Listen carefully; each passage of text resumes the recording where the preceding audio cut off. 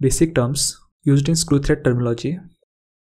The bottom portion of surface of thread which joins the sides of adjacent thread, which is known as root. Crease is the top portion which joins the sides of same thread. Flank is the surface of thread that connect crease with the root, and also it offers surface contact with its counterpart. Angle of thread is the angle included between side of two adjacent thread.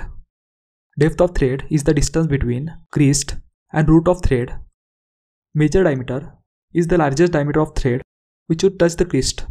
Minor diameter is the smallest diameter of thread. Pitch diameter is a middle diameter between major and minor diameter of screw thread.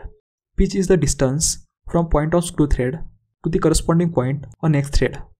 Lead is the axial distance traveled by nut for its one full turn over threaded rod. Flank angle is the angle made by flank of screw thread with a line perpendicular to axis of screw.